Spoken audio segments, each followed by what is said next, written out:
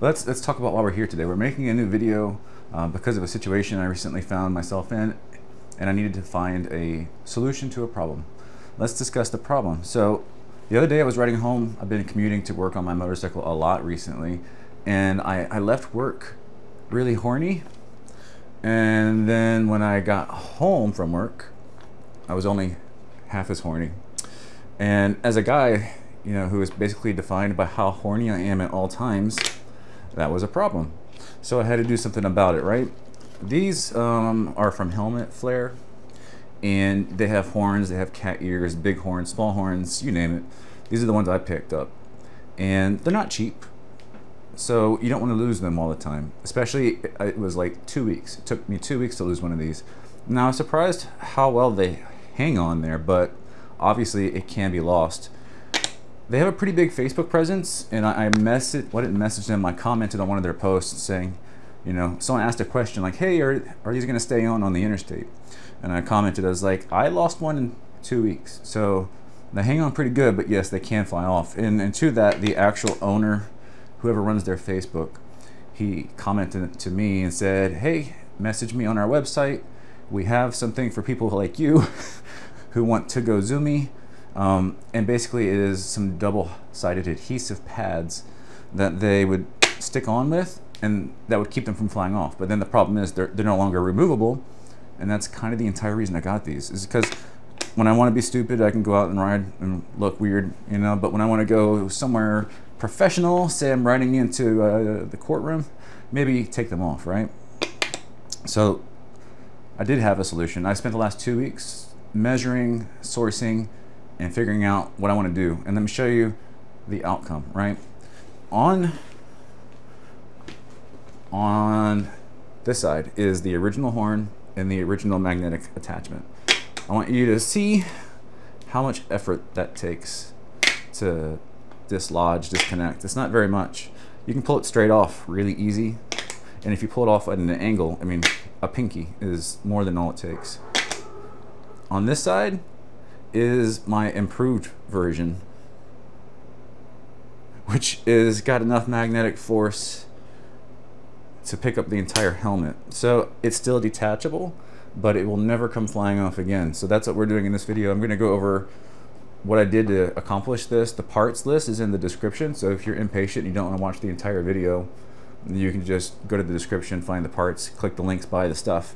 But yeah, it was a matter of measuring these out with calipers, looking online for suitable replacements, and buying a bunch of different stuff and trying it out. So I've gone through like 4 iterations already before I finally came to the final version, which is what I'm sharing with you guys. So I need to take this one off because this is actually like version number 2.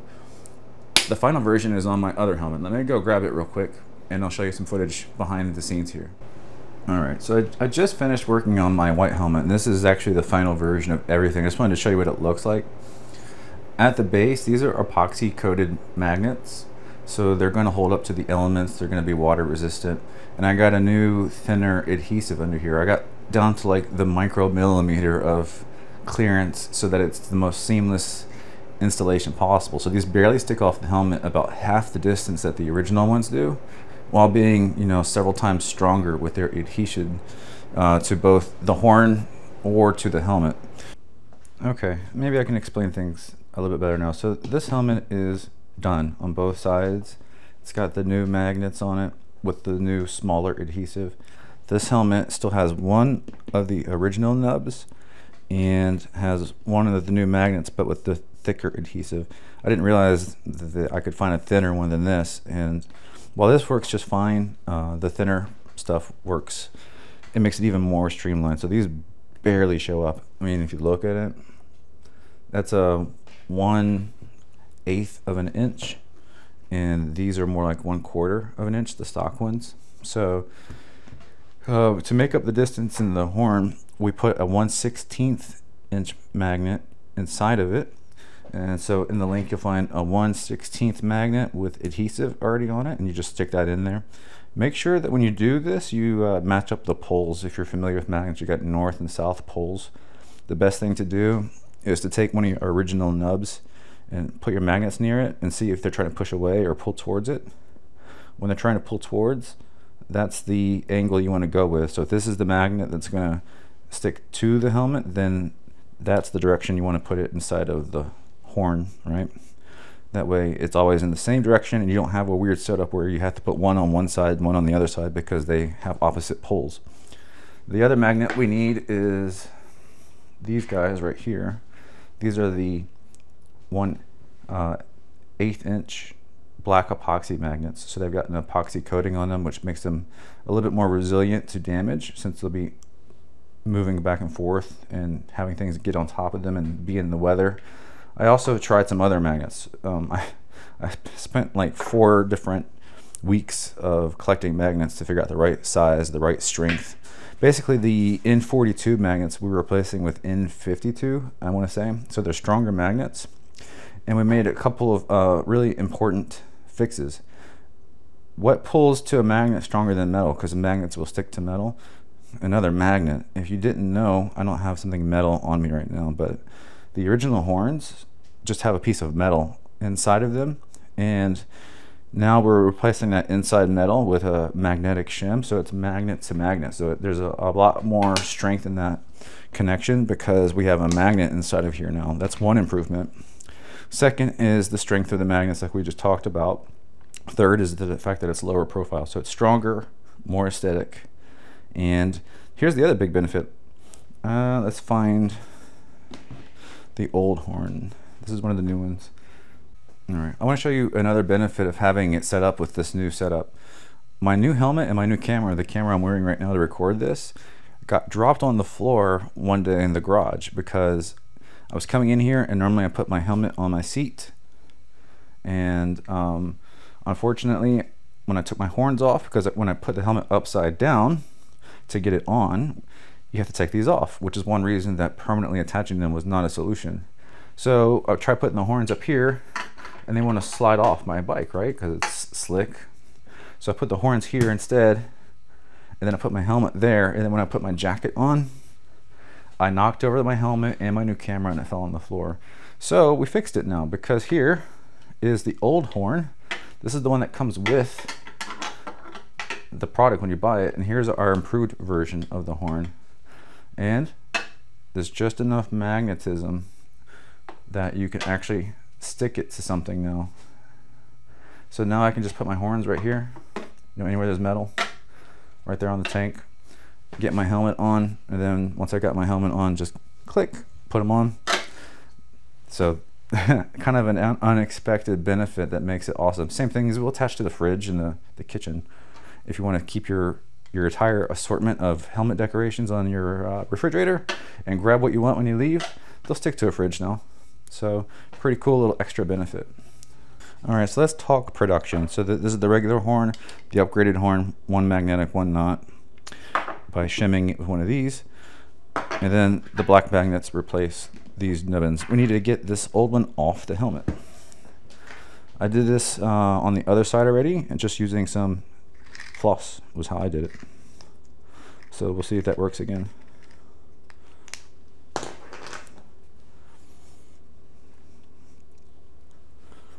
Just get it under there and kind of pull it through.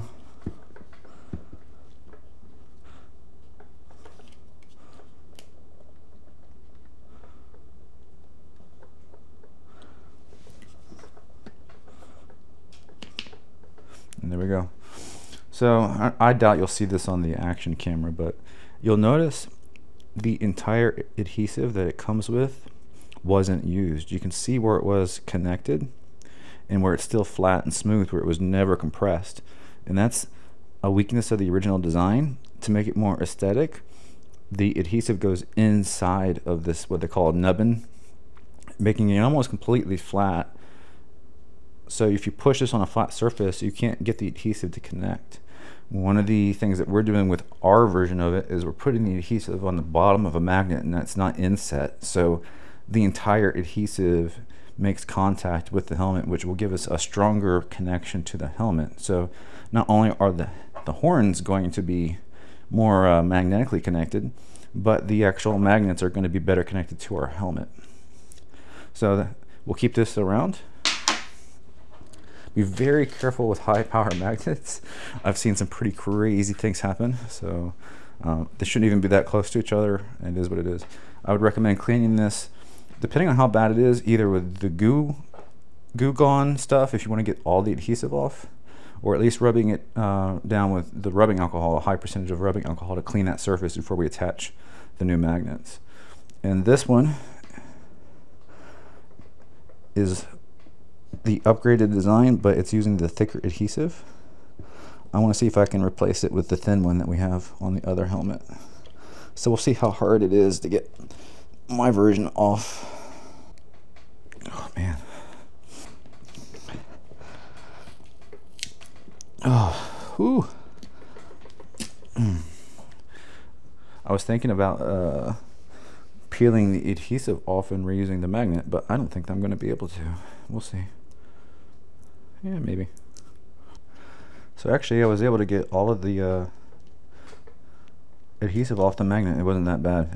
It sticks really harsh, but it peels off just like it did with the helmet. So that was actually nice, that this 3M stuff, it sticks really well, but it comes off if you need it to. So let's clean this up real quick.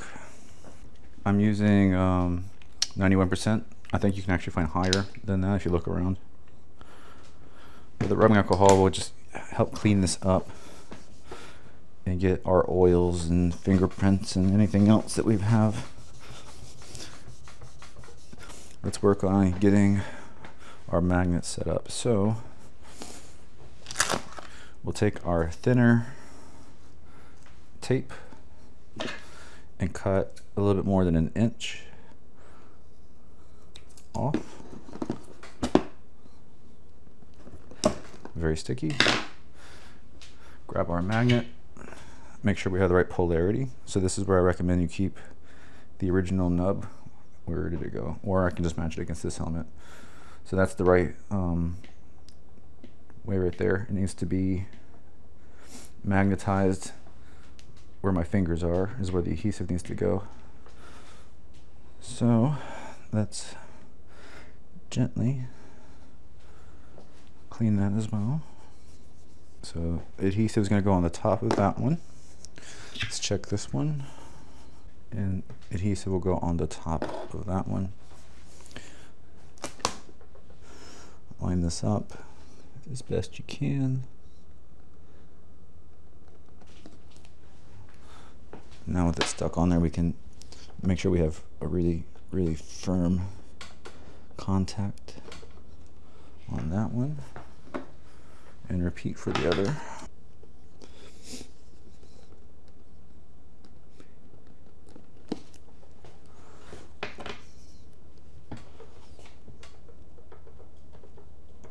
So we made great contact with the adhesive. Now we need to cut the extra off. And that is why we have this. Just so somewhere I can cut with a razor blade or whatever you're going to use, and carefully remove the extra. If you're someone who starts bleeding just by merely being in the presence of sharp objects, please be careful. Maybe have someone help you. All right, one done right there. One to go. All right, our new nubbins are done. So here's an original, and here's a modified. You can see it's about half the thickness, and our adhesive is now going to be fully in contact with the helmet because of how we don't have it inside of anything else to prevent it from physically making contact. We'll take one of our already shimmed horns and place our magnet inside of it. It's almost exactly perfect, like just a 0.5 millimeter does the adhesive stick out, and because we have this wide opening, the curvature of the helmet, this ends up fitting absolutely perfect. So let's visualize where this needs to go.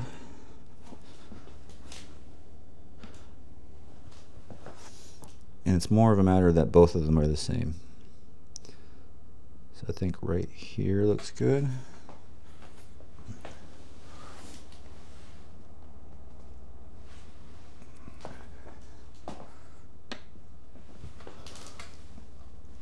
Yep, looks good to me. So put some force on this. Take the horn off and make sure that we've got this fitted down nice and tight.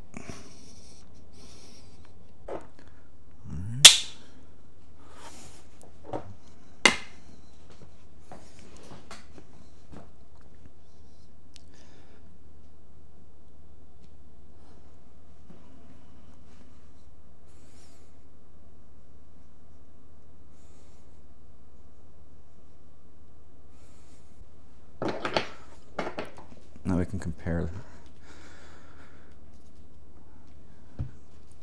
and make sure that it's down.